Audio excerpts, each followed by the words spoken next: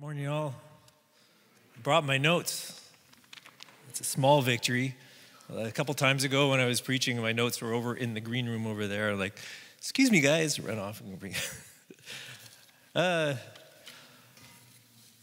It's Pentecost Sunday. Does everybody know that? Did you realize today is Pentecost Sunday? Yeah? I got some people right on. Okay. So actually, in a lot of places around the world, it's a much bigger thing socially than it is here in Canada. Was it France, Austria, Germany? They all have the next day, the Monday, off. I think a lot of the Caribbean countries. If you come from a country where you have the next day off, can you raise your hand? Or if you, no? Okay, nobody here. So the rest of the world, we had some people. Sorry, the lights are pretty bright here. It's a big deal for the church. We just sang about it. If you caught it in that line of that song, it says, "And the church of Christ was born, and the Spirit lit the flame." Right? That's a summary of Pentecost. That's what happened. The church of Christ was born. It's actually the birthday of the church. If you look at it, before that, it was 120 people gathered in a room. You know, there were the followers of Christ. There had been a lot more followers of Christ before, but then Jesus started giving some very hard teachings, and people fell away. And you can read about that in John 6. And much of the popularity that happened during Jesus' teaching or Jesus' early phase, it dropped down. And after the resurrection, they had about 120 people who were following God, and then it exploded at Pentecost. So we're just going to look at that explosion. What happened? This is, like I say, it's a major event on the Christian calendar. It's a major event in the life of the church, and we just need to be familiar with that story. What happened? Because how it started says a lot about how it should continue. So.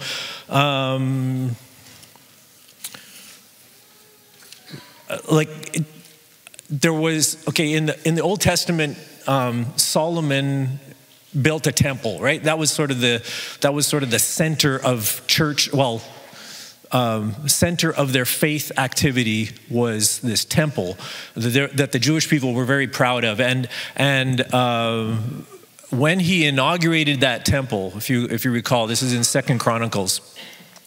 And there's a big ceremony where Solomon dedicated the temple, and then God came down and filled the place. And there was smoke and fire. The priests had to run out. They couldn't function in there. God had come and filled the place. Pentecost comes, and it's like God is building a new temple. It's like he's inaugurating a whole new temple. And instead of fire filling this building, fire is now on people. And you just can't overstate how important this event was for the next move of God. And it puts us squarely in what we call the church age. And that's the time between the resurrection and the ascension of Jesus, and then when he comes back. In the middle, it's the church age. That's us. That's life by the Spirit. And so this is a big deal. So we're just going to walk through the story of what happened on Acts 2. We've done lots of discussion around this already. My last sermon actually looked at quite a bit to do with Pentecost. Charlie and the other speakers have done a lot of talking about this as well. So it falls well for us right now. We have the background of this passage. So let's just jump in and read it. Acts 2. When the day of Pentecost came, they were all together in one place. Suddenly, a sound like the blowing of a violent wind came from heaven and filled the whole house where they were sitting. They saw what seemed to be tongues of fire that separated and came to rest on each of them. All of them were filled with the Holy Spirit and began to speak in other tongues as the Spirit enabled them. Now there were staying in Jerusalem God-fearing Jews from every nation under heaven.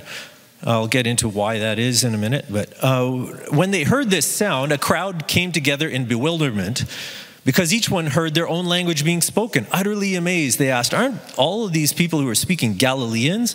How is it that each one of us hears them in our native language? Parthians, Medes, Elamites, residents of Mesopotamia, Judea, Cappadocia, Pontus and Asia, Phrygia, Pamphylia, Egypt, and the parts of Libya near Cyrene, visitors from Rome, both Jews and converts to Judaism, Cretans, Arabs. We hear them declaring the wonders of God in our own own language. Amazed and perplexed, they asked one another, "What does this mean?" Some of them, however, made fun of them and said they've had too much wine. Then Peter stood up with the 11, raised his voice, and addressed the crowd.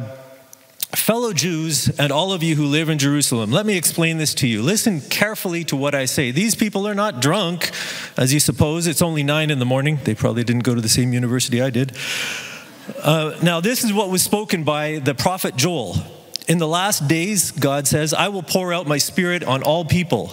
Your sons and your daughters will prophesy. Your young men will see visions. Your old men will dream dreams."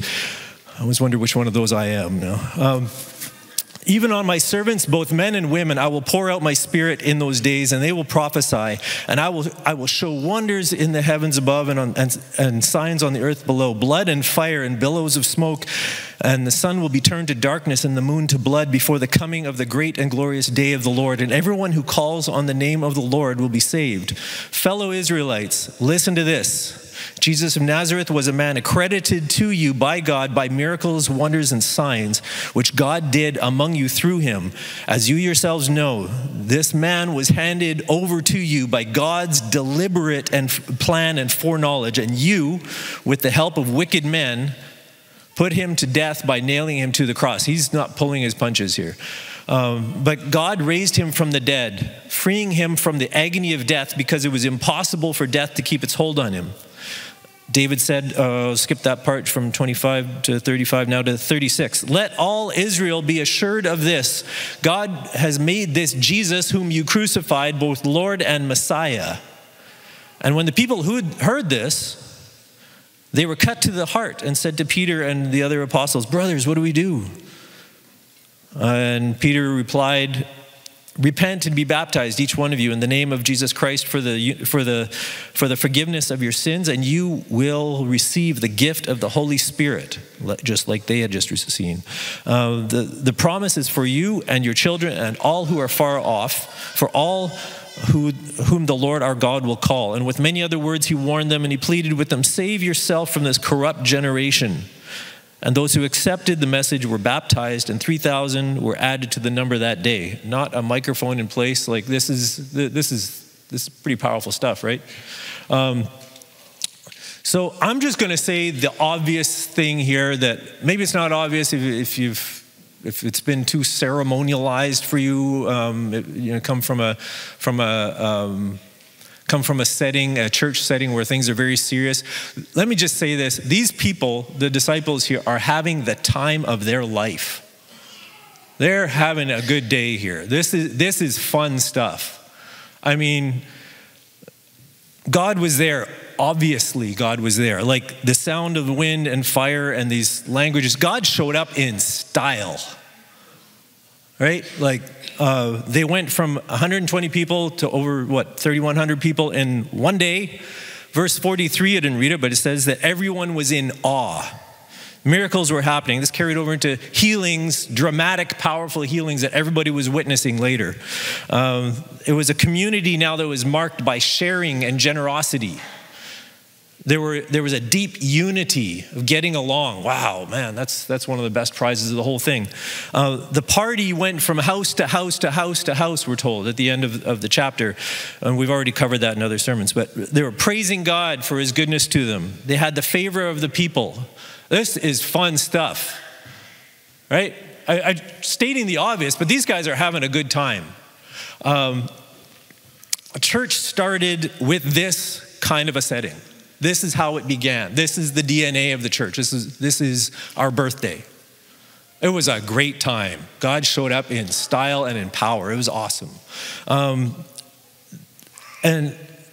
let me just say it this way. They didn't stay in that experience forever. There were times, what Peter called this was a time of refreshing. Peter called that he said that times of refreshing will come from the Holy Spirit. And there are other times in our life as well.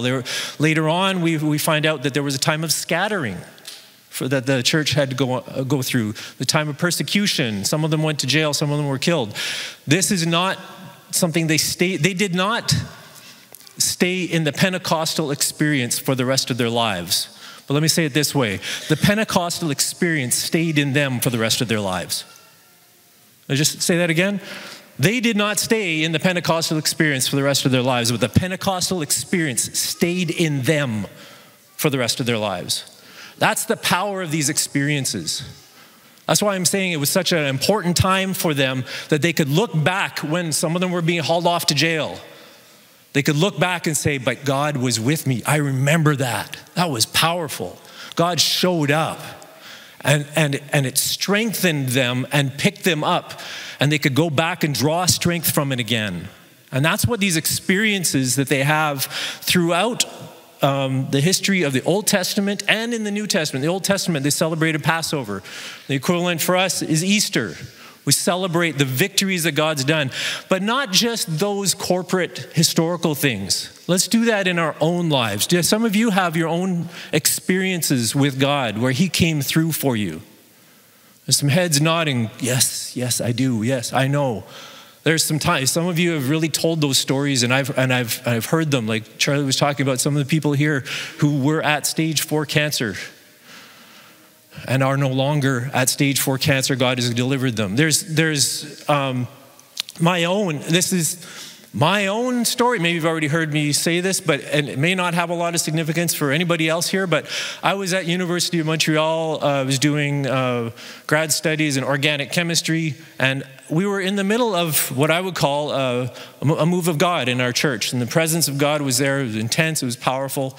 And it became clear to me that God wanted me to leave my studies at University of Montreal. That is not a general thing that I recommend for people, but in my own situation, it became clear to me that that was God's leading on my life.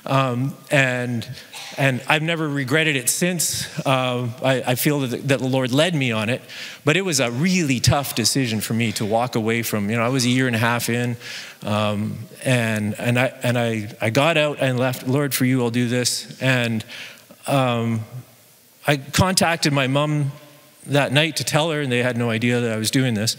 And I had to return a scholarship of $4,000. I was on a government scholarship, and I didn't know what to do with the money. I had spent a bunch of it already on fees and stuff for university. I had to pay rent, and it was $4,000 that I got to just give them the check back now. And we were already into that session where I was supposed to be using it. But because I was leaving, I couldn't keep it. And my mom told me, well, isn't that interesting?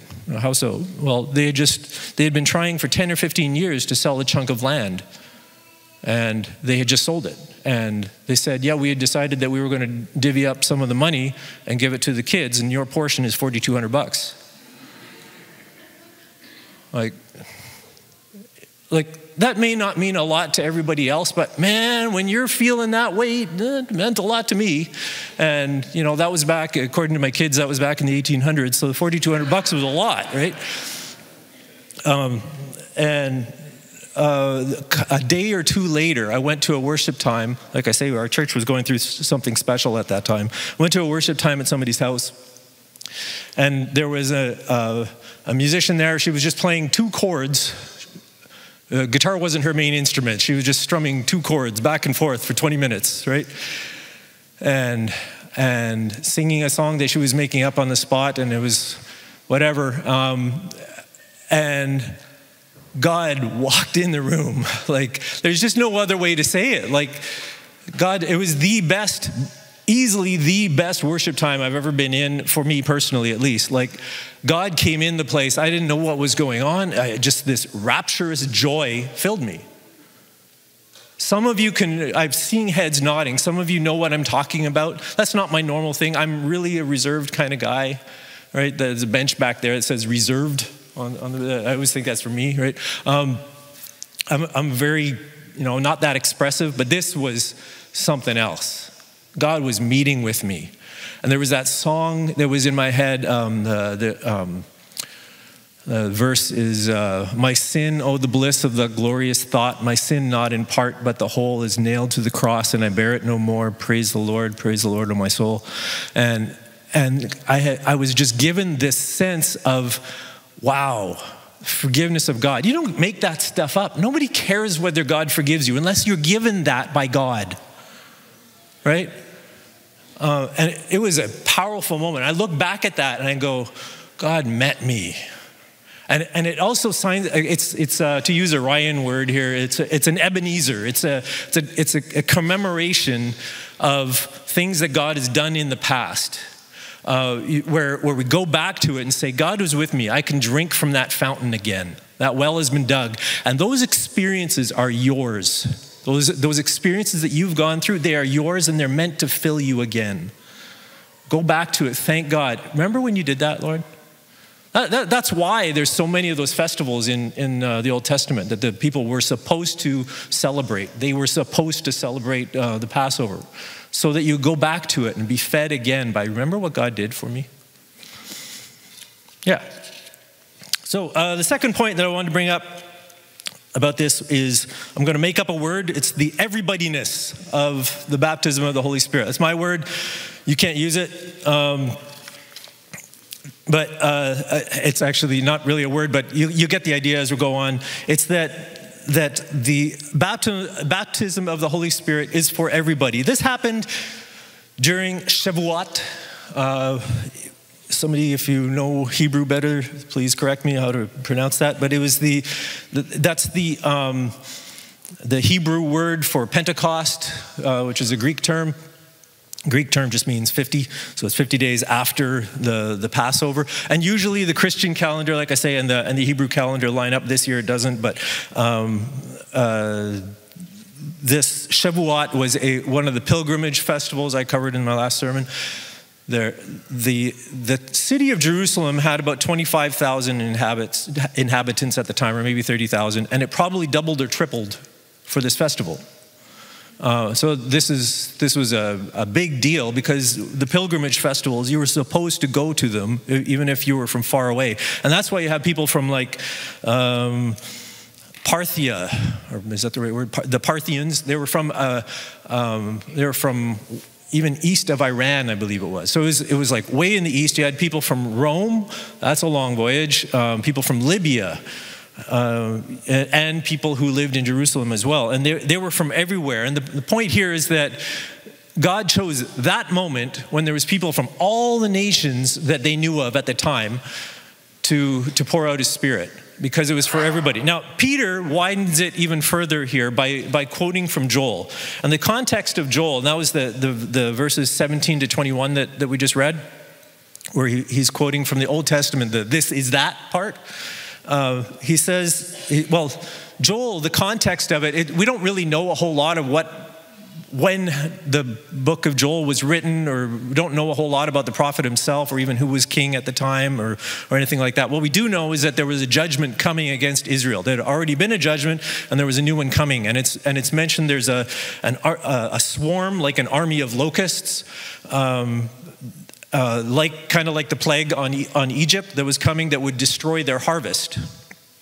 And God is calling the people to turn and repent and to weep and fast for their sin in the book of Joel. And he called everybody, regardless, all the people, regardless of their station in life, regardless of how busy they were at the time. If you're getting married, put that on hold. Come on, join us. We're fasting and praying now because we need God to turn away his anger. And the people responded, and it says they did fast and pray, and they did repent. And God's response to that was, I'm going to pour out a blessing, an abundant harvest on you. First of all, it was an abundant harvest. And then he says, and afterwards, after I give you that, I'm going to pour out my Spirit on all people. Your sons and your daughters will prophesy, in that whole section that we just read. But at that part where he starts saying who is included in the baptism of the Holy Spirit, he says, on all people, your sons and your daughters. That means it's irrespective of gender. Could we please settle that? It's irrespective of gender. On young men, old men, it's irrespective of age. Could we settle that one too, please? It's irrespective of your social status, if you're a servant or you're the boss or whatever. It doesn't matter. The Holy Spirit is there for all of us, and we all have a direct line, and we can all be speaking directly from God.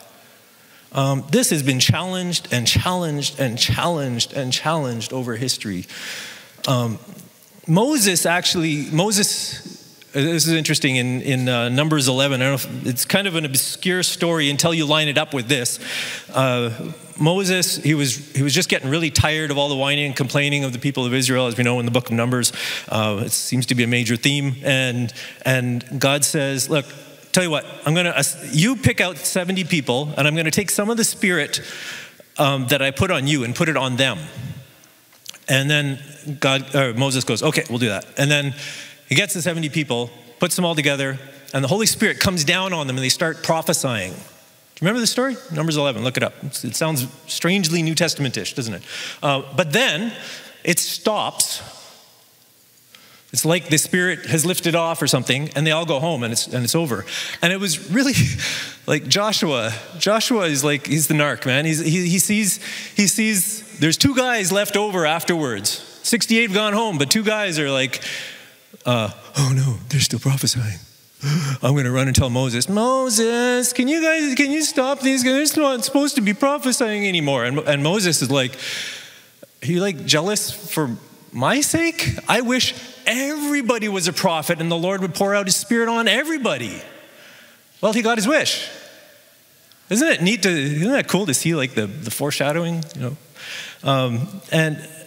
And when we hear this thing about God will pour out his Spirit on everybody, one element of it is equality, like I've mentioned. One element, I don't think it's the only element. It might not even be the main reason that he's using this kind of language. I'll talk about that in a second.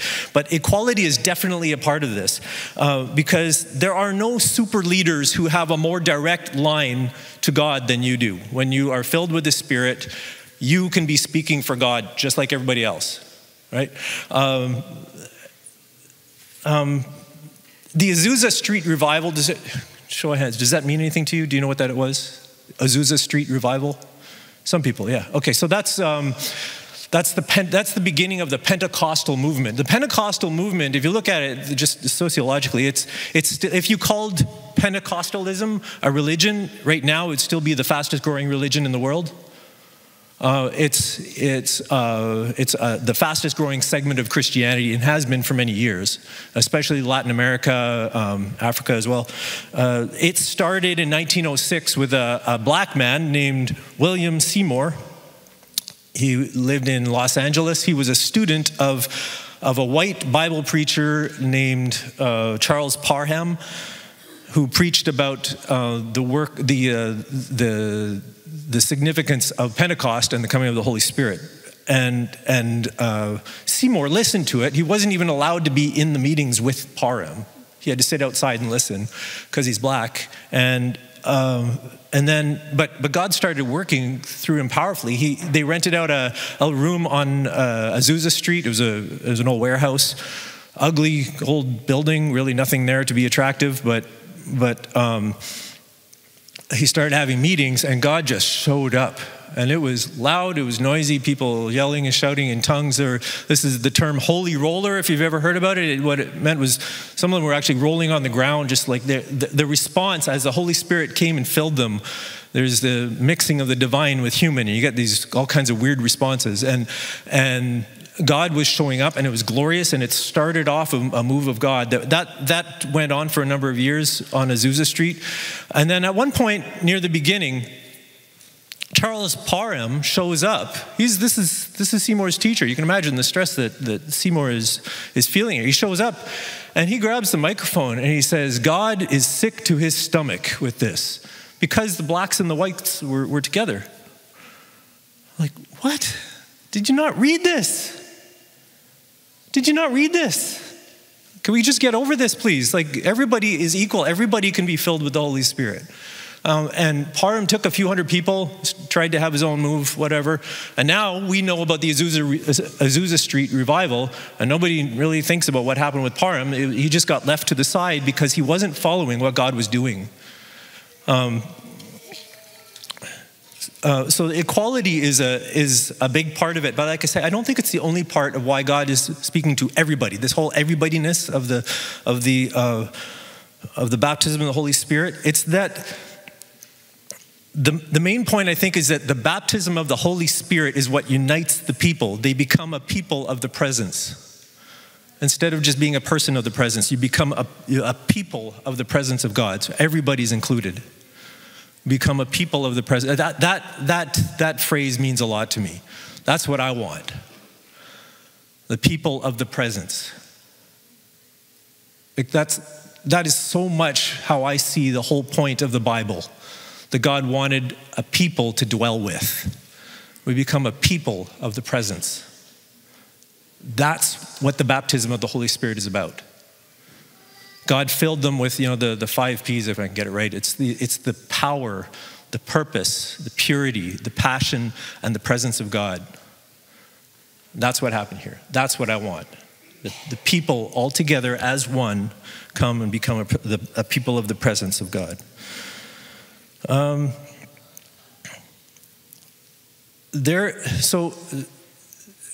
I mentioned, the thing about Joel, that story, was that God was threatening a judgment against their harvest, right? And then they repented, and God says, no, I'm going to give you an abundant harvest, and I'm going to pour out my Spirit on you, right? The Shavuot, I mentioned this last time, Shavuot, the Hebrew festival, it's actually the festival of the first fruits of the harvest, where they celebrate the incoming of the first fruits of wheat. And it has now become more than that. The Jews will also celebrate it as the time when God came down on Sinai and defined the people of God there. And I mentioned that also in my last sermon about this. But it's a festival primarily about the first fruits of the harvest. And God chose to pour out his Spirit on the day when they came in. The people had come into Jerusalem, and they meet the Holy Spirit. And just like in the book of Joel, but in the book of Joel, there was the promise of the harvest. Do you see how that works now? The people who came in, those 3,000 people who turned to God on that day, were the first fruits of the harvest. Isn't that powerful how you connect that? They were the first fruits of the harvest. There has always been and always will be, please hear this, a harvesting aspect to Christianity. There's always going to be that harvesting. There's a seeking to plant the seed, the word of truth, and then looking and working with God to reap it. And that was put in place here, right at the beginning of the church. It's an important part of Christianity, is that looking to work with God to bring in the harvest for him, for his glory.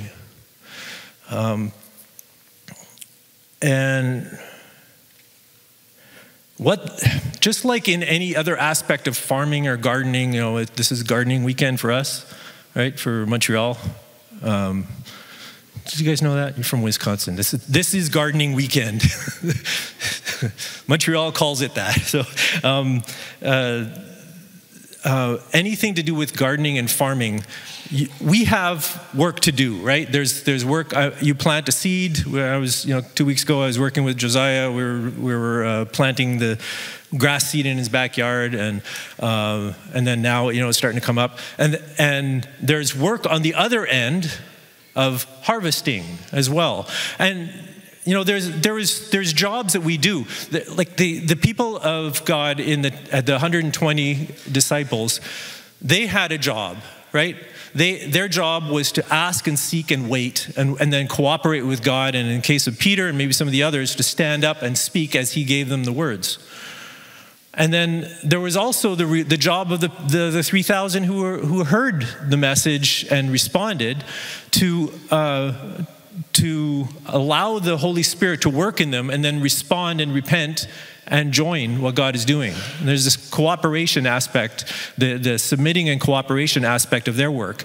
But neither of those two groups are the story here. The real story is the power of the Holy Spirit to produce the spiritual life. Just like gardening or farming, that harvest, it's not me that made that grass grow. It's starting to grow. I don't know. Hopefully it'll turn out. It's not the person who harvests the wheat, they're not the one who made the wheat. It's made by God. And if you want to take, if you were to distill out what probably most theologians would agree as the central point of Pentecost, it's that the great commission that God had given the disciples to go into all the world and preach the gospel and make disciples of everybody was not going to be accomplished by the power of the people, but by the presence of the Holy Spirit. That's why they were told to wait in Jerusalem until they got that power. Well, that just goes back to the everybodyness of this. How does that work? Well, what I mean is that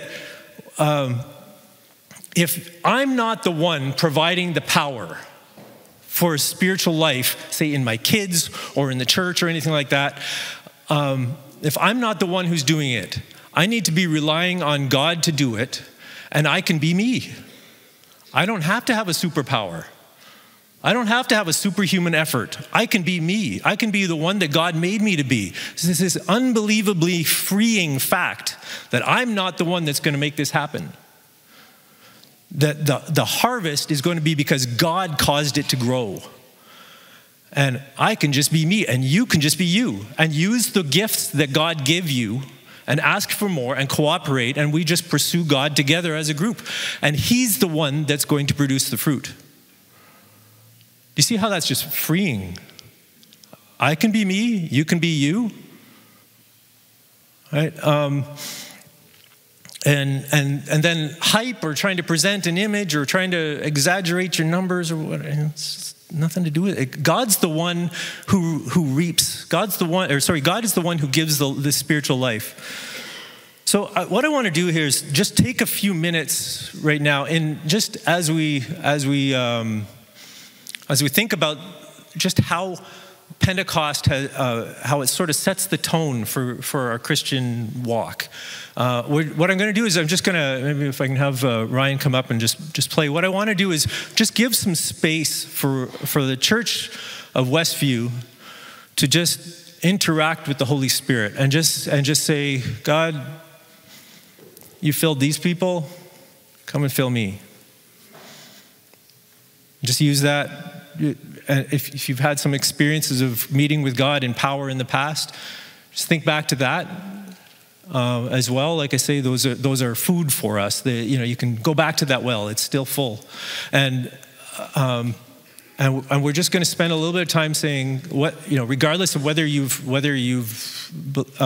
had an experience of being filled with the Holy Spirit or not, what we want is more, right? And I need to be filled again, like my dad used to say. Why? Because I leak.